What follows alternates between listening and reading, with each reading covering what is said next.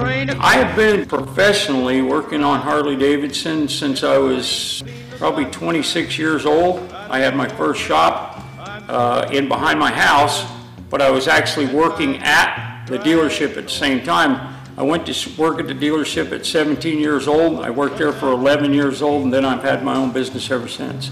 As far as racing, I went to Bonneville at an early age, and then by then I was hooked.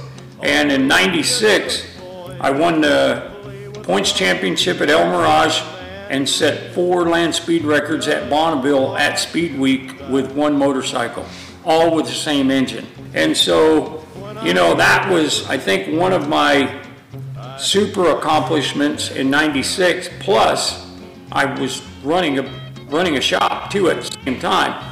And I'm going to make one more run at Bonneville this year at the Bub Meet, and then I'm done. I'm retiring. I'm going to step off. Well, my first trip to California was pretty insane in a way. I talked my dad into letting me do it. I had a 57 Panhead, and it was funny. I left North Carolina with, I think, if I can remember correctly, it was like $54 in my pocket. I had a Hillbilly credit card, which is a siphon hose, a gallon jug strapped to the back of the bike, a handful of tools in a little leather bag, which I still have, and you know, and I just took off. And I worked at service stations on the way out, changing water pumps for people, doing things, sleeping on the side of the road.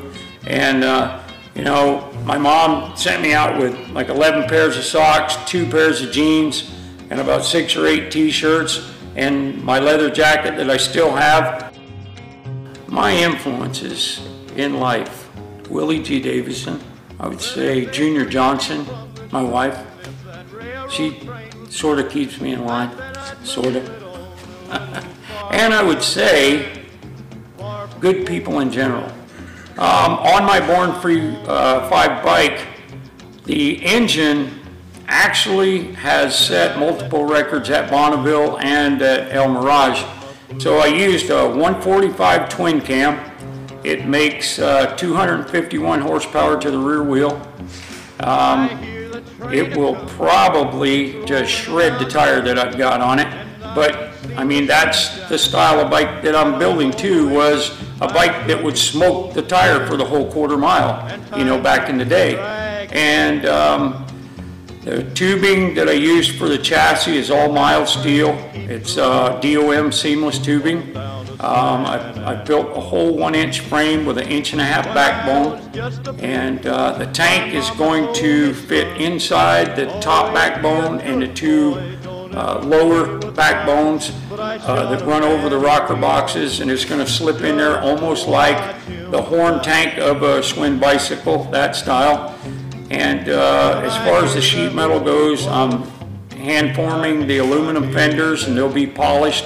The tank will be polished, and the only part of the bike that's going to be painted is the frame itself. The steel frame is the only thing going to be painted. And that's the whole thing about this bike. I'm bringing part of Bonneville, part of drag racing, part of a nostalgia, old pieces of, you know, a K model front end, and, you know, and then just bring the whole collaboration together, and then, you know, try to make something really cool out of it.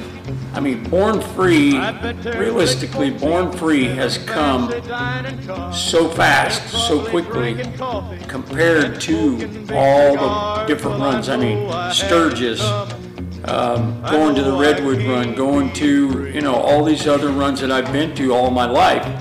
I got to say, last year at Born Free, it was incredible. You know, I mean, that many people to get together for a one-day event, that was knocking it out of the park.